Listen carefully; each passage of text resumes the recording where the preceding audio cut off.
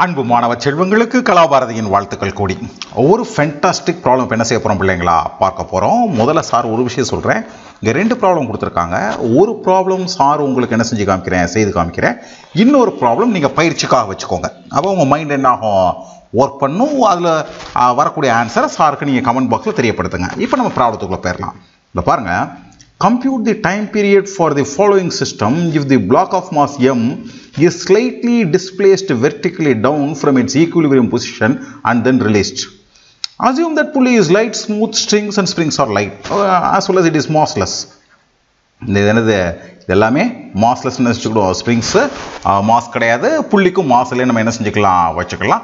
அது தமிழில் கொடுத்துருக்காங்க. கீழ்காணும் அமைப்புகளில் நிறை எம் ஆனது சமநிலையிலிருந்து செங்குத்தாக கீழ் நோக்கி சிறிது இடம்பெயர்ச்சி செய்து பின் விடப்பட்டால் அலைவு நேரத்திற்கான சமன்பாட்டை காட்டுக. அடுத்த சொல்கிற பிள்ளைங்களா, ஃபார் எக்ஸாம்பிள் இதை எடுத்துக்கிட்டிங்கன்னு வச்சுக்கோங்களேன்.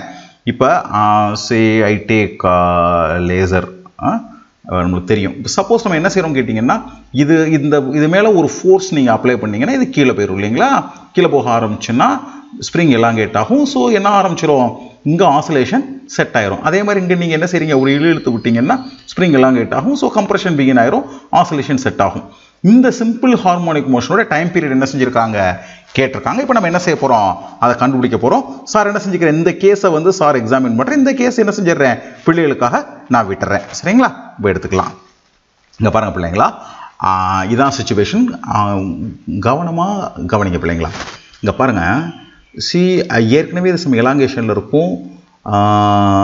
அந்த சுச்சுவேஷனில் ஈக்குவலிபிரியம் பொசிஷனில் இருக்கும். ஏன்னா ஒரு மாஸ் இருக்கு இல்லையா, ஒரு எலாங்கேஷன் ஒரு ஸ்டிஃப் பொசிஷனில் இருக்கும். ஸோ நீங்கள் இப்போ இதை ஒரு சின்ன ப்ளக் பண்ணிங்கன்னா இது என்ன செய்ய ஆரம்பிக்கும், ஆசிலேஷன் செட் ஆகும். இப்போ கவனமாக ஒவ்வொரு பாயிண்ட்டாக நான் சொல்கிறத கவனிங்க பிள்ளைங்களா. இது மேலே நீங்கள் தர்ற ஃபோர்ஸை எஃப்னு வச்சுக்கலாம். ரைட், நீங்கள் அப்படி எஃப்ங்கிற ஃபோர்ஸ் கொடுத்தீங்கன்னா அந்த எஃப்னால் க்ரியேட் ஆகக்கூடிய டென்ஷன் தான் இந்த ஸ்ப்ரிங் ஃபுல்லாக இருக்குமா. ஸோ அப்போ இங்கே எஃப் இருந்துச்சுன்னா இங்கே எஃப் இருக்கும். ஸோ ஸ்ப்ரிங் மேலே ஆட் பண்ணக்கூடிய ஃபோர்ஸ் 2F. இதை பிள்ளைங்க முதல்ல மனசில் பதிவு வச்சுக்கோங்க. இங்கே எஃப் நீங்கள் அப்ளை பண்ணிங்கன்னா ஸ்ப்ரிங் மேலே 2Fங்கிற ஃபோர்ஸ் ஆக்ட் ஆகும். செகண்ட் பாயிண்ட், இங்கே எஃப்ங்கிற ஃபோர்ஸ் கொடுக்கறதுனால இது எக்ஸுங்கிற டிஸ்பிளேஸ்மெண்ட் நடந்துச்சுன்னா, இந்த மாஸ் எக்ஸுங்கிற டிஸ்பிளேஸ்மெண்ட் நடந்துச்சுன்னா, ரைட், இந்த எக்ஸ் எதனால் நடக்குது, இந்த ஸ்ட்ரிங் பாதி டிஸ்பிளேஸ் ஆகிருக்கும், இந்த பக்கம் உள்ள ஸ்ட்ரிங் பாதி டிஸ்பிளேஸ் ஆகிருக்கும். ஸோ இது x/2 டிஸ்பிளேஸ் ஆகும். இது x/2 டிஸ்பிளேஸ் ஆகும். ரைட், ஸோ அப்போ இப்போ நம்ம பிள்ளைகளுக்கு சாரி பேனா எடுத்துக்கிறேன். ஓகே, ஸோ நம்மளுக்கு என்ன புரிஞ்சிருச்சு, இங்கே x/2 டிஸ்பிளேஸ் ஆகுது, ஃபோர்ஸுங்கிறது 2F. இப்போ இதுக்கான ஈக்குவேஷன் ஆஃப் மோஷன் எழுத வேண்டியதான் பிள்ளைங்களா. இப்போ எழுதுகிறேன் பாருங்கள். இங்கே என்ன எழுதுகிறேன், F = ma. எதை பொறுத்த வரைக்கும், இந்த மாஸை பொறுத்த வரைக்கும் இது எழுதியாச்சு.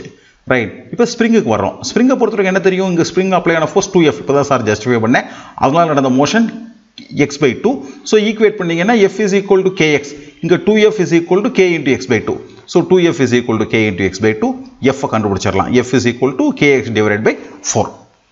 ரைட், இனி என்ன வேலைன்னா பிள்ளைங்களா, இந்த 2 பேரும் என்ன செய்கிறது தான் கம்பேர் பண்ண வேண்டியதான். கம்பேர் பண்ணிங்கன்னா என்ன கிடைக்கும், m × a = kx/4 கிடைக்கும். ஸோ ஆக்சலரேஷனுக்கான ஈக்குவேஷன் நீங்கள் எழுதிடலாம். ஸோ இந்த ஈக்குவேஷனை பார்த்தீங்கன்னா நம்மளுக்கு என்ன தெரியும், ஆக்சலரேஷனுக்கான ஈக்குவேஷன் வந்து a = ω²x. ஸோ அப்போ இந்த k/4m ω². ஸோ இதுலேருந்து நீங்கள் ஒமேகா கண்டுபிடிச்சிடலாம். 1/2 × √k/m. ரைட், இதுலேருந்து எஃப் கண்டுபிடிச்சிடலாம். ஒமேகா = 2πf இல்லைங்களா. ஸோ இதுலேருந்து எஃப் கண்டுபிடிச்சிடலாம். F = 1/2π × √k/m. இதுலேருந்து நீங்கள் என்ன செஞ்சிடலாம், நீங்கள் t கண்டுபிடிச்சிடலாம். Because t = 1/f. So 4π × m/k. இவ்வளோ தான் பிள்ளைங்களா இதனுடைய கேஸு.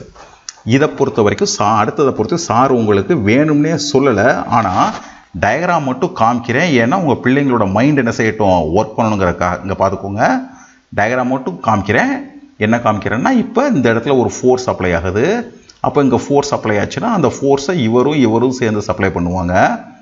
ஓகே, அப்போ இது மேலே ஆக்ட் பண்ணக்கூடிய ஃபோர்ஸு F/2 இருக்கும்.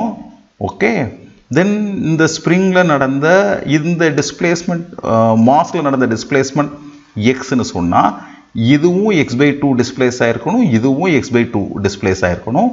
ஸோ மொத்தமாக நடந்த டிஸ்பிளேஸ்மெண்ட் 2x. ஸோ ஸ்ப்ரிங்கை பொறுத்த வரைக்கும் அப்ளை ஆன ஃபோர்ஸ் F/2, நடந்த டிஸ்பிளேஸ்மெண்ட் 2x. மாஸை பொறுத்த வரைக்கும் இருந்த ஃபோர்ஸ் F, இதனால் உண்டான ஆக்சலரேஷன் ma. இனிமேல் இதை கம்பேர் பண்ணி ஆன்சர் கண்டுபிடிச்சி சாருக்கு கமெண்ட் பாக்ஸில் போட வேண்டிய வேலை உங்களுடைய வேலை பிள்ளைங்களா பிள்ளைகளுக்கு புரிஞ்சிருக்கும்னு நினைக்கிறேன். சந்தேகம் இருந்துச்சுன்னா கமெண்ட் பாக்ஸில் தெரியப்படுத்துங்க. சேனலுக்கு சப்ஸ்கிரைப் பண்ணுங்கள். உங்கள் அனைவருக்கும் கலாபாரதியின் அன்பு வாழ்த்துக்கள் பிள்ளைகளா.